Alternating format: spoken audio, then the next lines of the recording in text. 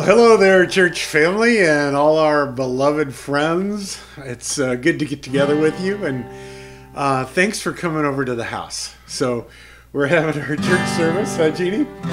It's just Jeannie and I here, and she's the usher, and she also takes up the tithe and cleans up afterwards and all that good kind of stuff. But how about if we pray and then worship together? Father, it's so good to be able to come before you in Jesus' name, and to come before you in unity with all my brothers and sisters, Lord, with the online church that you've given to us, to each of us, Lord.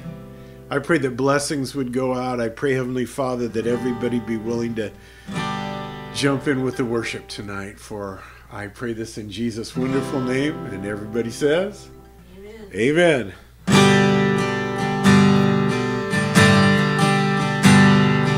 I've heard 1,000 stories of what they think you're like, but I've heard the tender whispers of love in dead of night, and you tell me that you're pleased and that I'm never alone. You're a good, good Father. It's who you are. It's who you are. It's who you are, and I'm loved by you. It's who I am. It's who I am. It's who I am.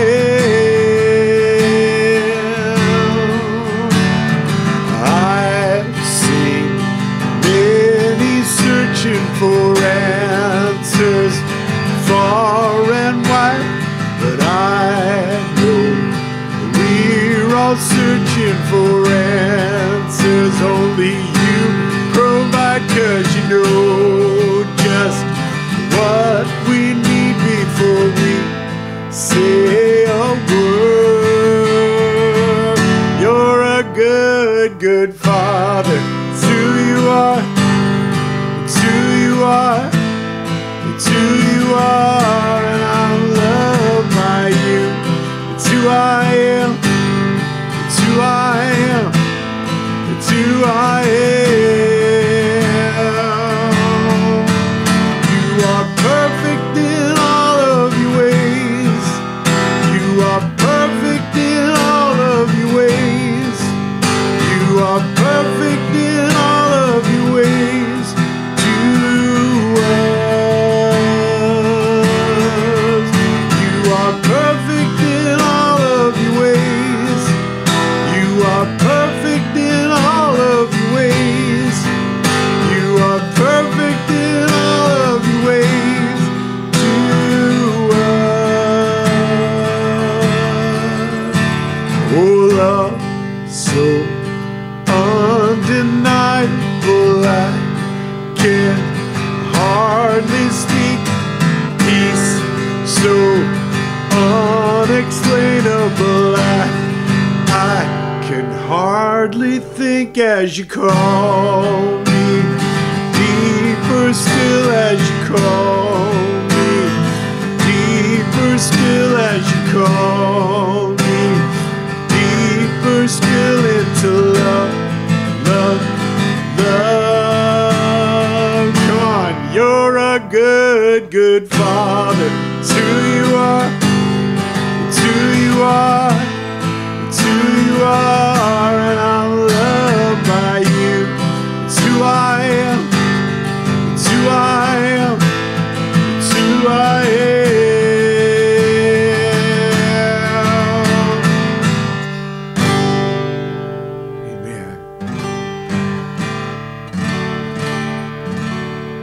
Got any troubles?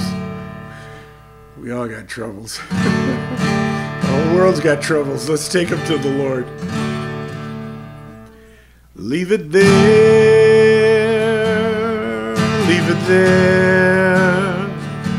Just take your burden to the Lord. Oh, and leave it there. If you trust Him through your doubt, He will surely bring you out. Take your burden to the Lord, leave it there. If the world from you withholds of its silver and its gold, and you have to get along with meager fare, just remember in His Word how He feeds the little birds. Take your burden to the Lord, leave it there. Leave it there, leave it there. Just take your burden to the Lord, oh, and leave it there. If you trust Him through your doubt, He will surely bring you out. Take your burden to the Lord, leave it there.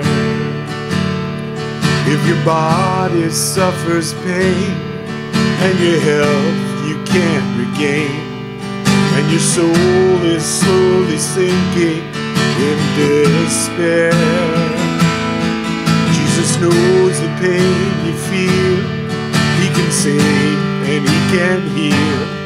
Take your burden to the Lord, leave it there. Leave it there, leave it there. Just take your burden to the Lord, oh, and leave it there. If you trust Him through your doubt, He will surely bring you out. Take your burden to the Lord, leave it there. When your enemy assails and your heart begins to fail, don't forget that God in heaven answers prayer. He will make a way for you and will lead you safely through. Take your burden to the Lord, leave it there. Come on, leave it there, leave it there. Just take your burden to the Lord, oh, and leave it there. If you trust Him through your doubt, He will surely bring you out. Take your burden to the Lord, leave it there. If you trust Him through your doubt, He will surely bring you out. Take your burden to the Lord, leave it there.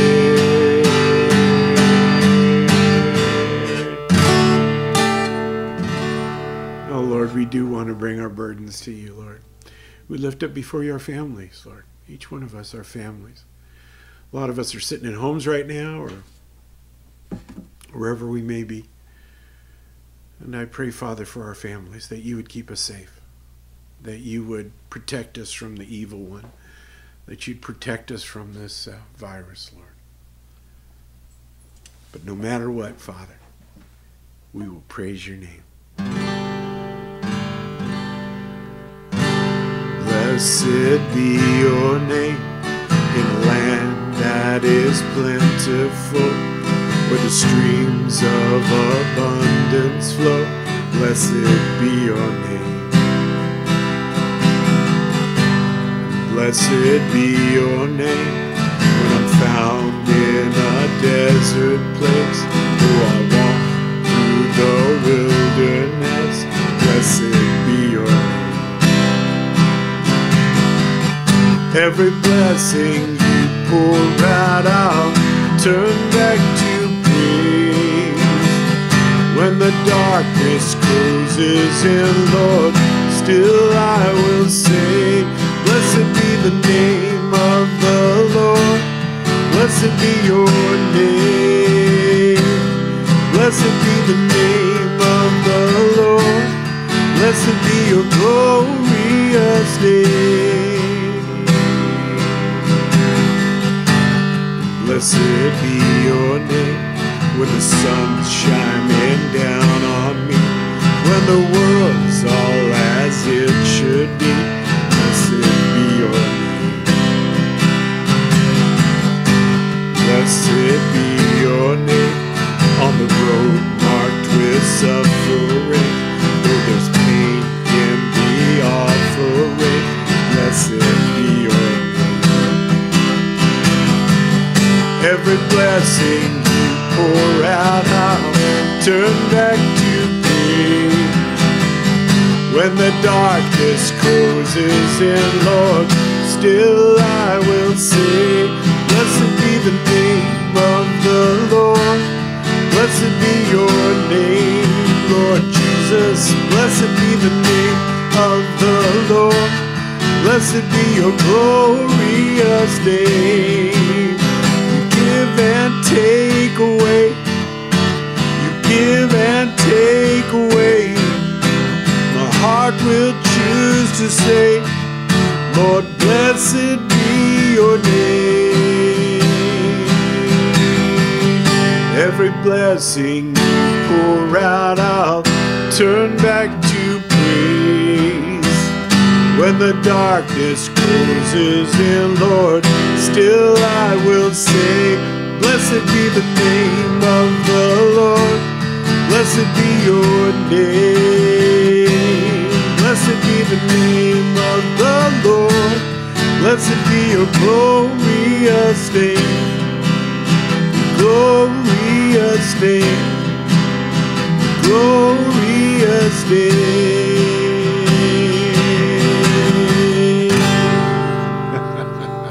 Amen. Praise God. It's always good to worship. It's always good to set our spirits free to connect with the Lord. I know that in my life. Sometimes when things are worst and things are the darkest and most troubling time, worship, and you'll find your soul being set free. In fact, we all know, hopefully, that the Word of God says that He inhabits the praises of His saints. So right there in the middle of, oh, did you see this? Can I show this off? Okay, here's a picture of Jeannie and I when we got married. Amazing. We look exactly the same. Not. Anyway. That's us right there. I don't want to knock this over. My wife's as pretty as ever. Okay, let's see. We have announcements, right? Announcements are everything's on hold. And that's just the way it seems to go for us. I'm sure that's for you too. In fact, I'm sure it's for the whole world. We're just on hold. Now, I think that everything that I, am able to line up, it seems like we're doing a good job in the country, and I certainly appreciate the medical professionals when they speak and able to understand what they're saying, and they get that across real nice. I think there's a great team there in Washington trying to help us out. So I'm very thankful for that. I know that California's been hit hard, and New York's been hit really hard. And so, Lord, have mercy on us. That's what I have to say. The one thing that I hope is not on hold is Easter sunrise service. Now, our sunrise service is scheduled to be outdoors. If it works, if the band is kind of lifted, then we'll have chairs 6 feet apart, and we'll just be spread out across the church parking lot. But we'll also be doing it live, or everybody can just stay home and we'll continue to have church online. But I love you guys. I miss you guys. I'm picturing in my mind where everybody sits. Yep, there they are. Everybody's sitting there. Sound room, ushers. This is beautiful. Also, I'm looking forward to having communion again, and I know that that's on hold, and you know how valuable communion is to us and how much it means to me. At any rate, I think that's about it, right? Okay, let's get to the word for tonight then. Tonight, again, we're running a little bit of a pause as well through the books that we're going through. You know, I like to go through every book of the Bible. I like to go through every chapter of the Bible. I like to go through every verse by verse. I just love that. But we're taking a little bit of a break from that, and I hope you'll allow me to do that. Tonight we're going to be in 2 Corinthians chapter 1, verses 1 through 7, and I'm calling this teaching the God of all comfort. So, Father, be with us. Encourage our hearts as we study your word. Open up our minds and our hearts. Father, I give you my mind and my heart and my mouth and my lips, and I pray that they would be used for your glory. All right. I'm sure we're all aware that there are plenty of titles in the Bible for God. The titles that God has given in the scriptures speak of his provision for us. His titles speak of his love for us, his healing of us, that he is the creator of all things, that he is light, holy, merciful, grace-giving, that he's the good shepherd, and on we could go. I know you're familiar with them. And one of my very favorite titles for God is the God of all comfort.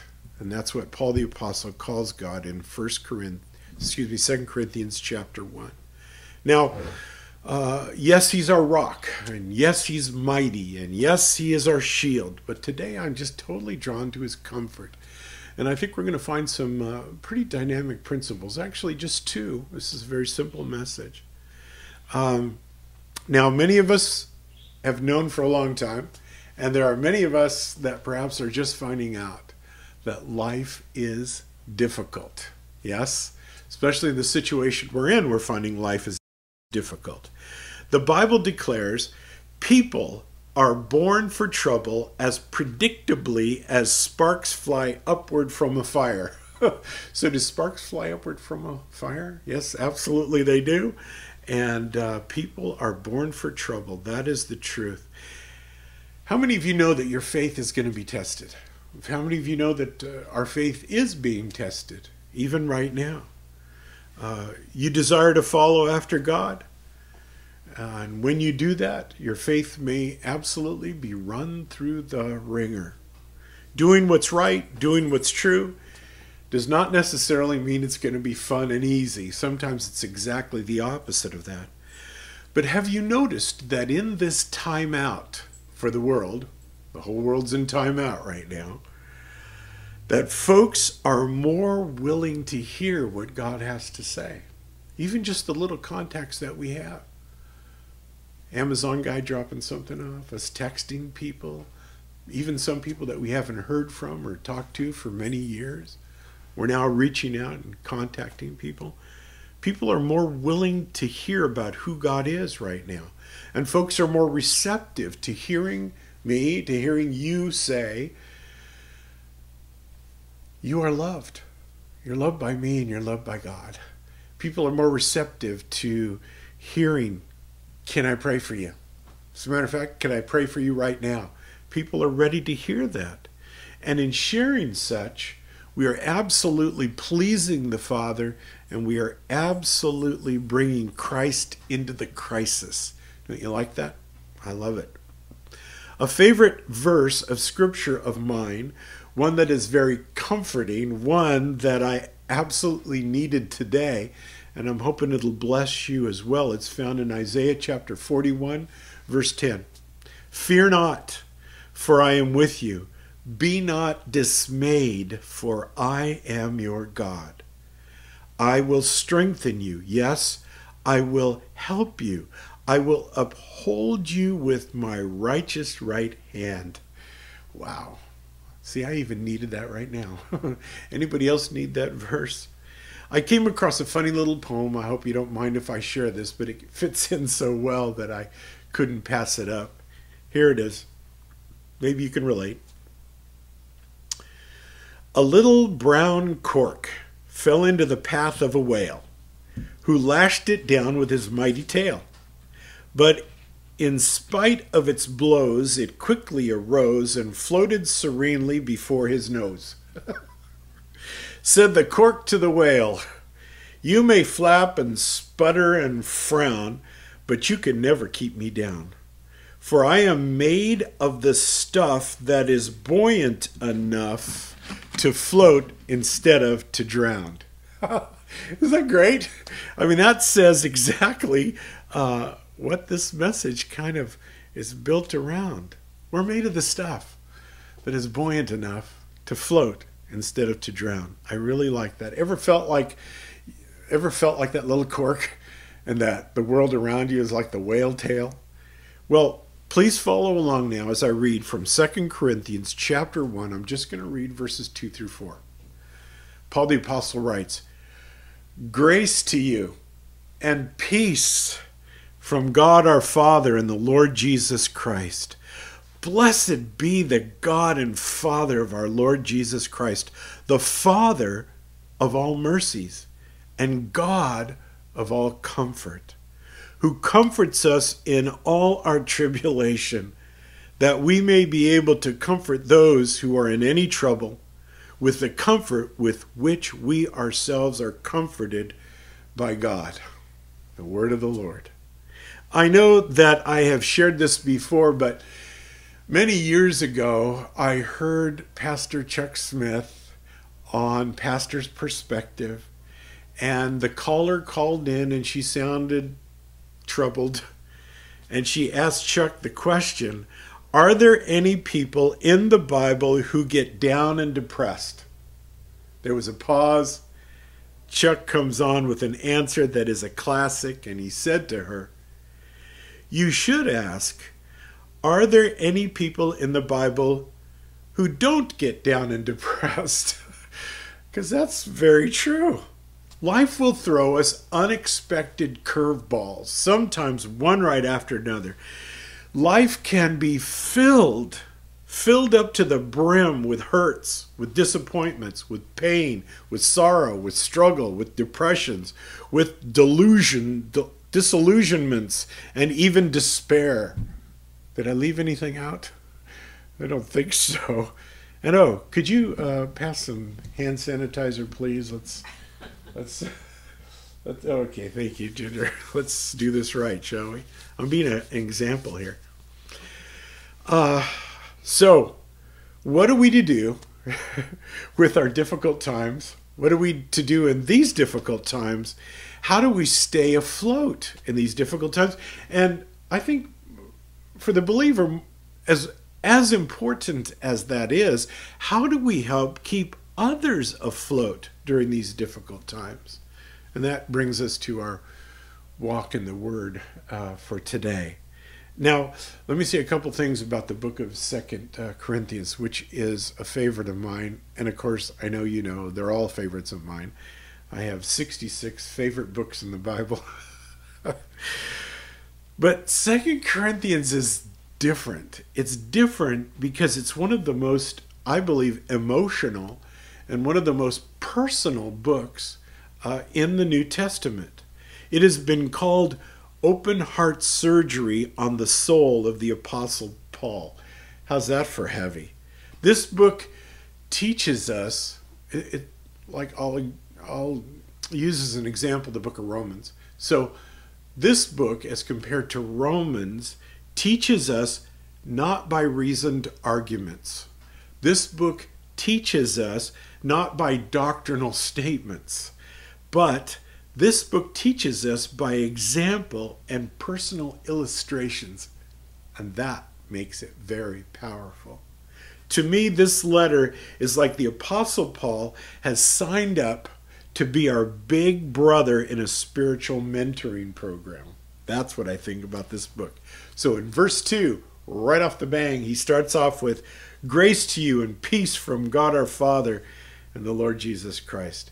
The Apostle Paul uses an interesting, very common Greek greeting. So the Greeks would say to each other as they pass by, we say hello, they say charis, and that's what grace is, charis. That's the same word.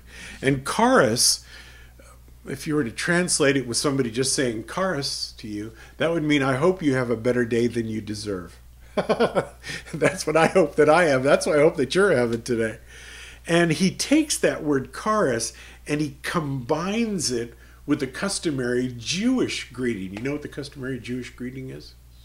That's right. Shalom. Shalom, all my friends. So Paul the Apostle almost like makes a new word by slamming those two together, and by saying grace and peace, he goes, Charis Shalom. Charis Shalom to you. That's just so beautiful. So, considering that the greeting to me and that the greeting to you this evening is Charis Shalom. And I think to myself, how rich we are in Jesus. How rich we are. No matter what happens in this world, how rich we are in Jesus. How freely God gives to us his grace. How freely he gives to us his peace. It's beautiful. And forgiveness of sins. And somebody has written, God can work peace through us only if he has worked peace in us. Those who are in the best of circumstances but without God can never find his peace. But those in the worst of circumstances but with God need never lack peace. I think that's tremendous. Now verse 3 is just what the doctor ordered. Here we go. Verse 3 of 2 Corinthians chapter 1. Blessed be the God and Father of our Lord Jesus Christ, the Father of all mercies, the God of all comfort. Surprisingly here, if you've caught it, the Apostle Paul jumps into this with a rejoicing in God. You see, blessed be could also be translated praises be to God. So let me ask you. When you smash your thumb with a hammer, or find out that you're out of a job, or the world is fighting a pandemic, do you begin the story with, blessed be God? That's what Paul the Apostle is doing here. And as I read that and understand it and take it in, I'm thinking to myself here, Paul the Apostle is sharing something that he knows that we may not know. That he has a cat that he wants to let out of the bag, so to speak. That he has a spiritual truth that will comfort us and others. So he praises, blessed be the God and Father of our Lord Jesus Christ. You see, the blessings that we have, all the blessings that we have, and I pray that you're sitting at home with a full refrigerator and every other supply that you need to stay hunkered down for as long as we have to be hunkered down. But all the blessings that come our way, the roof over our house, and the blessed friends that we have, and the peace and the mercy of God, those all come to us by way of Jesus Christ, who is the way, the truth, and the life, who freely gave his life for us. He is the doorway to heaven. On account of Jesus, we can know personally the Father of mercies. By the way, by way of definition, mercy is not getting what you deserve. I think you may know that. That's when you cry out for mercy. Don't give me what I deserve. In fact, I want to encourage you right now never to pray this, God, give me what I deserve. No. Don't ever pray that. It is the mercies of God that keep us from what we actually deserve. And through Jesus, all judgment is taken away. God, in Christ, took our sins and nailed them to the cross. And then this beautiful title and truth that God is the God of all comfort. Anybody like to be comforted? Anybody like to be comforted? Especially by God. I do. It's a title, and it's a glorious title for God. But you see, here's the kicker now. I won't actually know, and by know I mean to experience, I won't actually be able to know and experience that God is the God of all comfort for me personally, for you personally, and practically, unless you're ready to take to him all your troubles. That's when he becomes the God of all comfort. When you take to him all your troubles. It's kind of like saying the post office delivers letters. But if I just sit on my letters, they'll never get delivered. So the post office does that. And it's the same way with the Lord. He's the God of all comforts, God of all comfort, but I have to take to him my troubles. with God to experience him in that way, I need to go to him. I can't think of anything more important than that. You know, as we went through our study through the book of Isaiah, over and over again, we would hear God say that he's calling out to people. And when we get towards the end of the book of Isaiah, God says, I'm calling out, but nobody's answering. I'm calling out, but nobody's listening. God is calling out. Don't make it just this general calling out. He's calling out to you specifically. He's calling out to me. This is a defining moment. Things will be different after this. Things will change. And God is calling out to you and to me right now to come into his presence with every trouble, every concern, every worry, every trial. What's going to happen next? I can bring that to God. And as I seek him with all my heart, as I am diligent in my prayers through Christ Jesus, then I have a meeting with God, and in that personal place in my heart, I meet his comfort. Simply stated, how can I know God's comfort unless I take to him my troubles? I noted something else interesting at the start of 2 Corinthians. In 2 Corinthians, there are 5 different Greek words that are used to, that are translated as troubles or trials or, hurts, or 5 different words are used for troubles. But in the start of this book, one word is used 5 times. And that one word that's used 5 times at the start of this book is the word comfort. Now, that word comfort is the word parakletos. Who knows what the word parakletos means? You might want to... I know you know.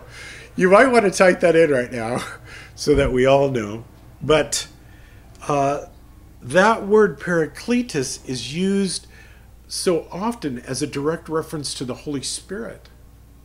One who comes alongside to help and strengthen. How did I do? Is that good? Okay. Isn't that great? So, the God of all comfort means I'm not alone. The God of all comfort means he is with me no matter what. The comfort of God and the God of all comfort is more than a match for the troubles we face. Where's your faith on that one? Let me say it again. That the comfort of God and the God of all comfort is more than a match for the troubles we face. Now, right away, some folks may say, or some folks may be thinking, well, you don't know what troubles I've faced in my life. Or you don't know what troubles that I'm facing right now in the middle of this crisis. Or maybe you don't know the troubles I faced when I was young.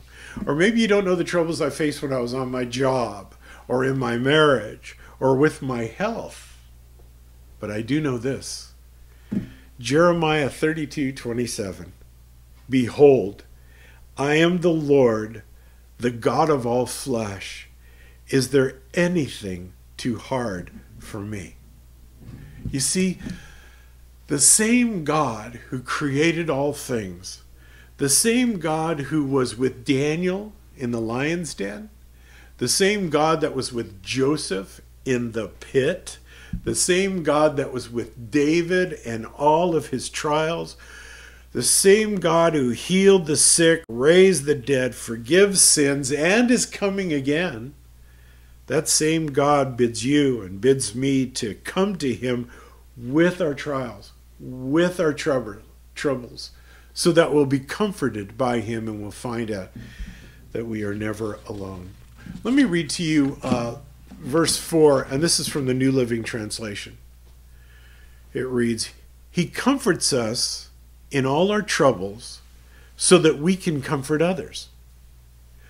When they are troubled, we will be able to give them the same comfort that God has given us. I'm thinking of J. Vernon McGee. Any J. Vernon McGee fans out there?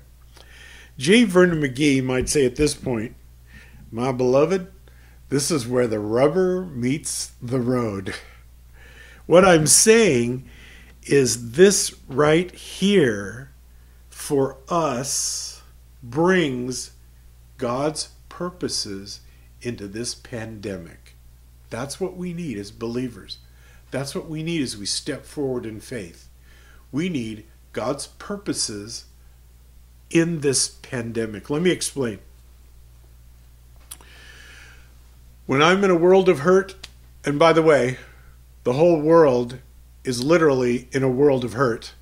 So when I'm in a world of hurt, or when you're in a world of hurt, we take those hurts to God through Jesus, and he fills up our comfort tank. So I'm struggling in some way, and I go to, do you do this? I do this. You have kind of do this thing where I have a readout with God every night. You know, it's just me, and I'm laying in bed. It's usually right before I fall asleep, and I kind of do a recap with God. I don't know if you've ever done that. I seem to be doing it a lot more lately, and it's kind of like, goes kind of like this: Lord, how do we do today? Or how did I do? You did great, Lord, but how did I do? And what things could I do better? And what things would you forgive me for? And I kind of have this recap with God. And no matter what I bring to him, I find in that moment the comfort of God.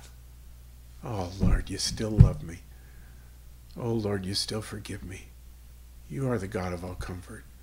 I'm going to rest tonight in you. Wake up, Lord. We'll try it again.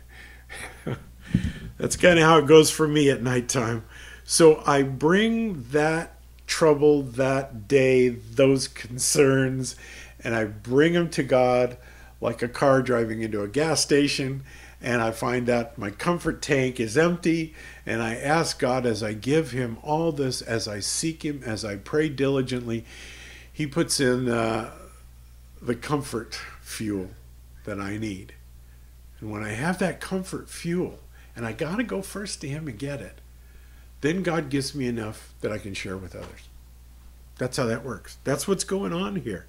Through prayers and through giving and through texts and through social media, I spread around and I pour out the comfort that I've already been given. Jeannie does that every day. She has a scripture texting ministry, right? Do you call it something, or just Jeannie's? Okay.